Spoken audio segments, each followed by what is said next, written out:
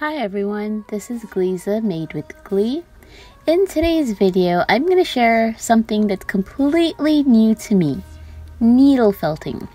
I bought this particular starter kit from Amazon right around the Christmas holidays. It was one of those lightning deals and it was under 20 bucks. I will definitely be leaving a link in the description box below for this particular kit, but it includes several colors of the wool, all sorts of the tools that you're going to need, basically everything that you're going to need to start needle felting. But I don't know how to needle felt. Like I said, I've never tried this. This is my first time. And so as I'm unboxing this particular kit, I also wanted to let you know that I decided that, for my very first project, I'm going to follow something that had a tutorial. So that way I know, get some tips and hints and tricks and what exactly to do. Now back to this kit, like I said, it comes with everything you could possibly need to needle felt for the first time. This is a great kit for someone starting, such as myself. It comes with a booklet that tells you everything that's in the particular kit.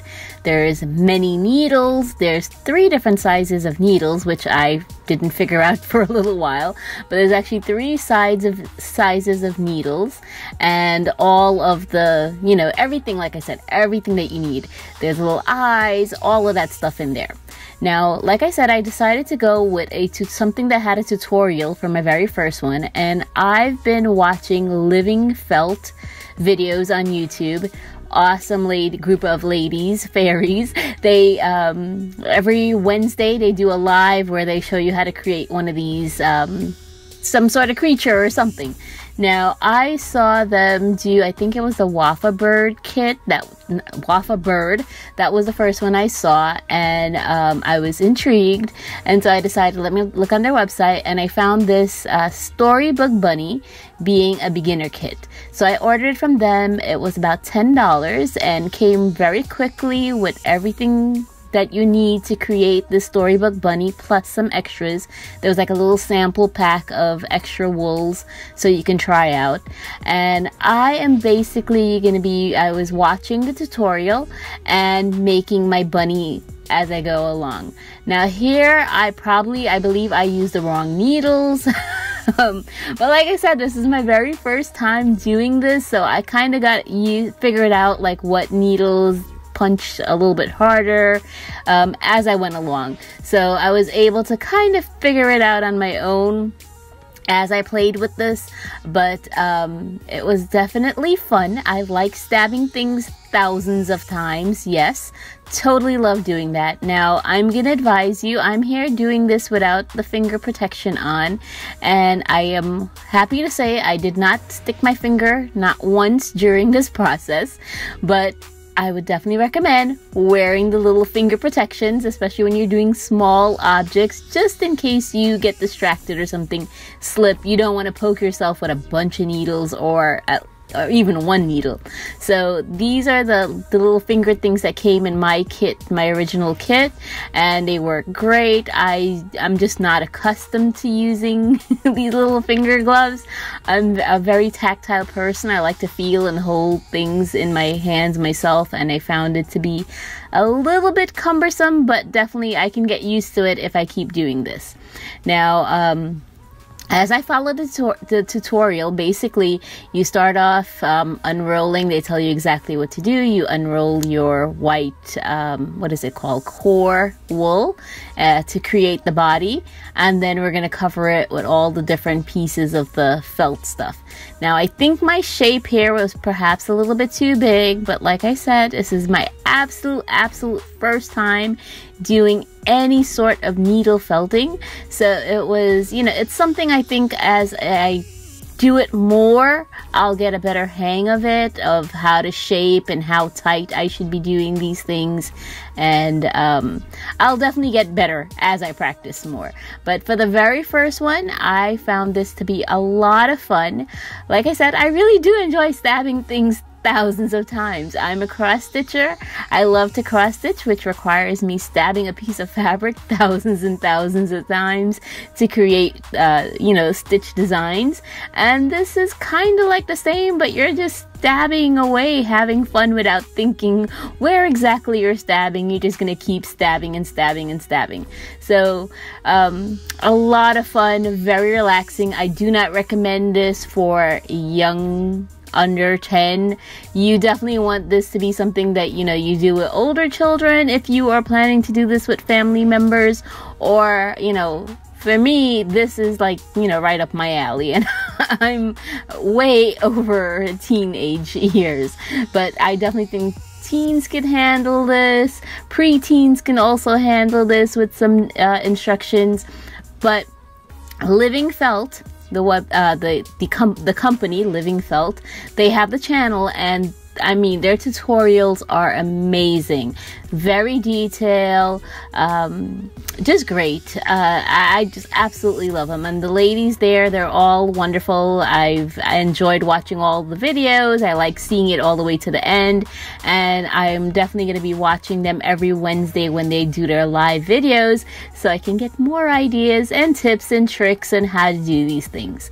Now, if you've never seen needle felting before, there's, amazing little creatures and things and figurines that people have made, and so beautiful and so realistic. And it is, it's sculpture, it's art, it's sculpture, and I think it's an absolutely amazing format and kind of new to me. And I know needle felting has been around for quite a while. I just have never tried it, and after I saw that kit on Amazon with the Prime Lightning deal, and I got it, just because it was so affordable. I figured it was something new to me, and I love learning new things in general, and I love trying new crafts and new techniques, and I like to make things, so this is why I decided to do this particular kit. Now, so far as you've seen, I've made my shape, which is the bunny's head and the bunny's body. And one of the tips they recommend when you're doing this is, to make sure that you do it nice and tight. You want it to be a certain firmness. You don't want any air pockets in there. And I think I did that pretty well. I am not 100%, I would love to have someone who's needle felted before to actually come feel my bunny and tell me if it's, firm enough. I think I did it the way you're supposed to do it, but perhaps it could be a little bit tighter. But it definitely, from starting off with a ball of fluffy wool, you're making this little standable posable even figurine. So I spent a lot of my time, I took time, as the ladies on Living Felt say, take your time. So I definitely took my time in trying to get this as firm as possible and to get the shape right. Now, again, the needles. There are 3 different sizes of needles in this particular kit that I got, and Living Felt also sells their own needles, but I didn't get any of their extra stuff. I just got the Storybook Bunny, which would require you to have all the other supplies such as needle and the foam and stuff like that on your own. But it was just, I don't know, it's a lot of fun for me to do this thing. So like I said, this is something totally new to me. I didn't know what it was going to end up getting, how it was going to turn out to be, but it worked out. I'm happy to say it worked out. I just wish I knew a lot more about the needles and the needle sizes and what each one really does. Like, I believe that the coarser needles are best to start with to get, your wool nice and compact, and then the smaller needles are more for like the fine detail as you go along. This bunch of needles that are together, and this is a great tool because to me it helps me cover a lot more, space and coverage at the same time as I'm felting. So I did like that, but I don't know the size of the needles that I'm using here, so perhaps I'm using the wrong size. It could have went a lot faster. But this particular bunny took me about 2.5 hours, I want to say, to create. I didn't get to finish it, and you'll see later on what happened. I didn't have a doll needle to sew the actual bunny together, so I had to wait 2 days until I received my Amazon order. I shop a lot on Amazon, but I don't shop for just one thing at a time. You know, like, I'm not gonna have Amazon just send me one little item in a box today and then order something tomorrow and then have another box. What I tend to do is put a bunch of things in my cart, and then, you know, when I reach a certain amount that I'm comfortable spending, I will then go ahead and place my order, so I get several different things at a time. Because these needles, the doll needles that I order are like only $5 for 2. They come 2 in a pack, and they're only $5. And for me to have Amazon mail me like just 2 needles for overnight or 1 day or 2 day shipping, I didn't bother with that. I waited until I had to order other things, you know, like my Keurig filters and stuff like that. And then I added my needles on there and ordered it. So it took a couple days to get done just because I was waiting for the needle.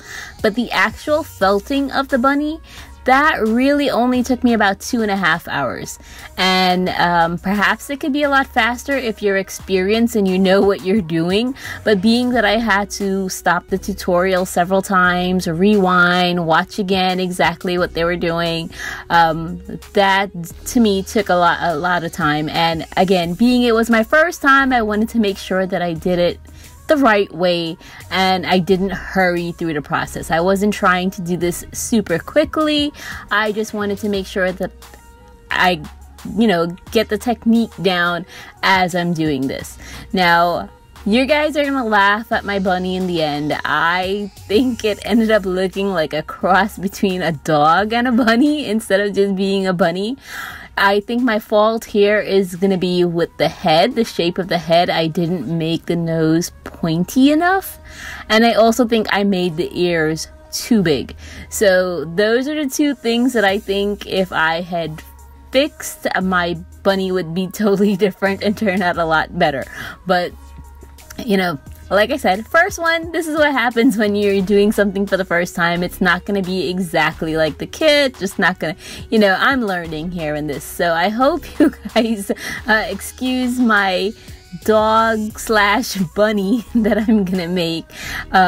I think it still turned out cute, and I love the idea of doing that. I definitely would love to try making another bunny again.